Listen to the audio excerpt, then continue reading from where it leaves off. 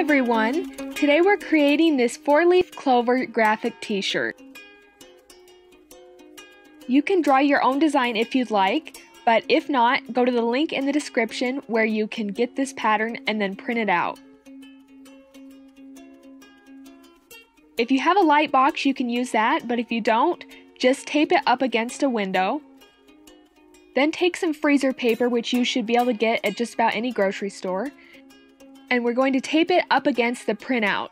And you want to make sure that the paper side is up and the more plasticky, waxy side is against the printout.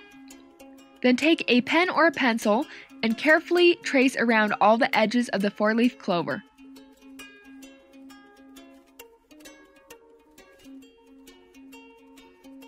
Once you're done with that, you can carefully remove the freezer paper from the window. Now we're going to repeat the process with the word lucky. So I just cut a small piece of freezer paper and just like before have the paper side up and the plasticky side down, and go ahead and tape that against the printout, and then take your pen and trace around all the letters.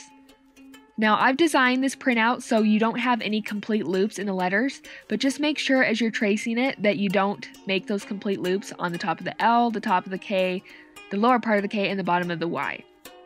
When you're done tracing, remove it from the window. For this next step, you'll need an X-Acto knife. And we're just going to carefully cut around where we just traced.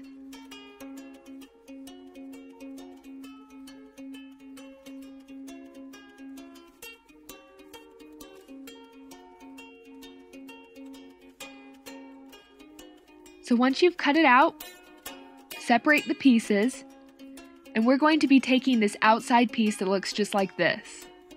Now repeat the process, carefully cutting out the word lucky.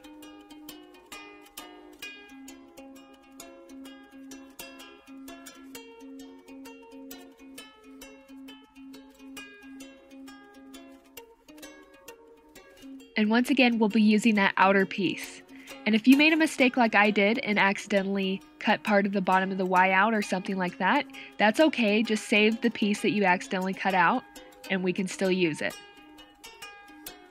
Now I'm taking the shamrock pattern and just arranging it where I want it on the shirt. So you can have this go straight across or kind of turn it on an angle like I have it here. Keep in mind with the word going across, it's easier to read if it's at an angle like this. Then take an iron on like a medium to high heat and just go ahead and carefully go over the entire pattern, making sure that all those points and all the edges are secured to the fabric. This is really important because this is how you'll get really clean, nice edges. Now it's time to start painting. If you can find paint that's specifically for fabric, that would be your best choice, but this is some multi-surface acrylic paint that works with fabric, and I will link it in the description. Now this is a really important step that I forgot to do until after I started painting, but take a piece of cardboard or something similar and stick it into the shirt so it's underneath where you're painting, and this will protect the other side of the shirt. I used a foam brush to apply the acrylic paint, and I started at the edges and moved towards the center. Make sure to apply a lot of paint right along all the edges to keep them looking sharp. Then just fill in the entire 4-leaf clover, and I did 2 to 3 coats to make sure that it was completely covered and the texture was the same across the 4-leaf clover. Once you're done with that, before it's dry, take the freezer paper and just start to peel it up.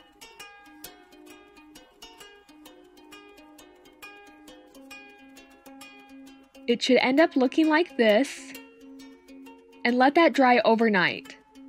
When it's completely dry, this is optional, but I took the iron and went over it just to flatten it for the stencil. Then I took the word and decided where I wanted to position it on the 4-leaf clover, making sure that the spacing was pretty equal all around it. You'll need to be extra careful when you iron this on because it doesn't stick quite as well with the paint underneath. So spend some time making sure that all of it is completely attached to the shirt and there's no parts of the letters that are not quite attached. And if you have any pieces you accidentally cut off, now would be the time to iron them on.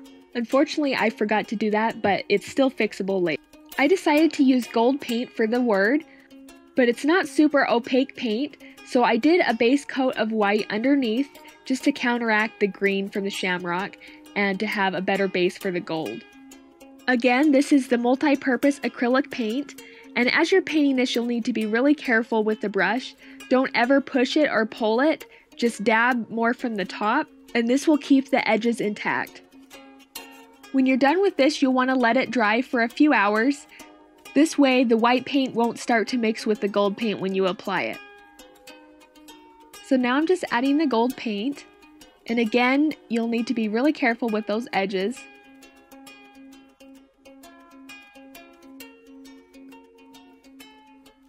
And just keep applying coats until you like the look of it, and when you're done, you can peel up the freezer paper. And as you can see, some of the edges ended up being a little rough, but that's all fixable. So I'm just going to take a small paintbrush and some of the green paint and come in and cover where that white is showing through.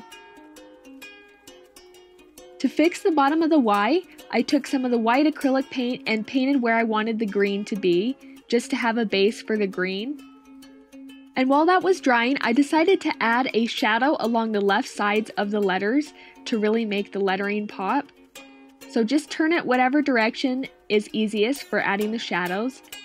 And I took a small paintbrush and some of the same kind of paint but in black, and just added a thin line along all the left sides of the letters.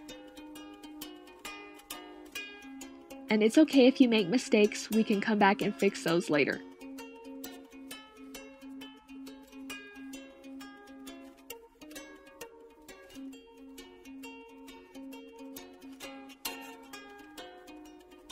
So it looked like this when I added on all the letters, and anywhere I made a mistake, I just took some gold or green paint and fixed it. And that's it!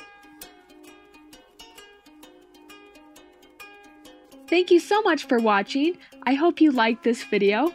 If you want to see more from my channel, you can subscribe or click any of the items on screen, and I hope you have a great day.